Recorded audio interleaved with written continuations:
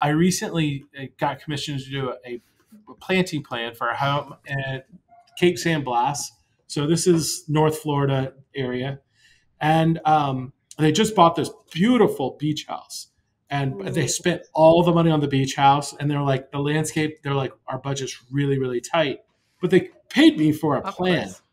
And one of the things is when any homeowner is like kind of thinking about doing a project, they start with a plan, and then they can take a bite-sized piece of the plan to do a project. So when I sure. presented this beautiful home, when I presented the plan, they nearly fell out of the chair because they were like, "How do I do all this work?" I mean, it was a, because I'm going to design everything from every corner. This is like the plan. There's the house in the blue, and so Wow. Oh, no wonder they were like, where do I even start? Like, look at where that. do I even start? And so the idea, and then you look at all this plant list and really kind of a lot of fun stuff like ginkgo and wax myrtle, live oak, multi-trunk live oak, century plant, Duke's Garden, red cluster, bottle brush, love that plant. Osmanthus. Maki podocarpus, I love it down there. And really just going through this whole plan, and I even included some photos because she was a little unfamiliar with Farfugium, which we talked about in one of the previous episodes. Yes, the best plant. I love that plant. I love that plant, like tucked in right by the stairs, where there's a lot of shade and shadows. Yes. And so when they see this, they're like, I can't afford this. How do I do this? So really the whole idea is sometimes you can kind of start in the corner and kind of work your way out.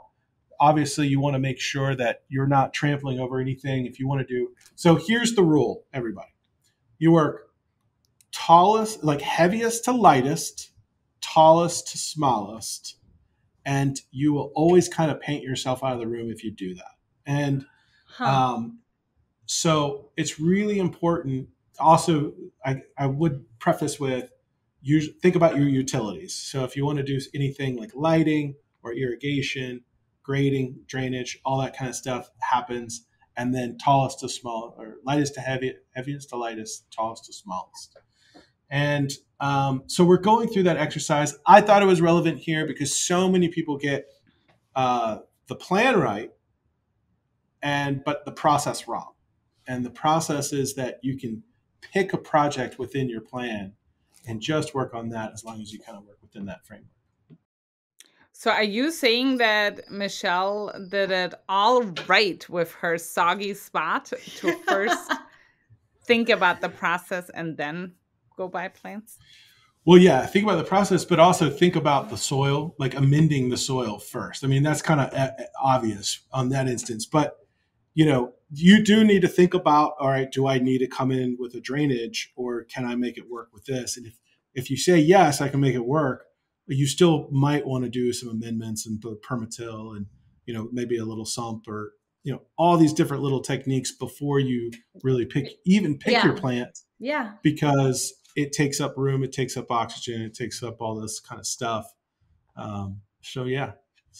Picking your spring project, heaviest to lightest, tallest to smallest.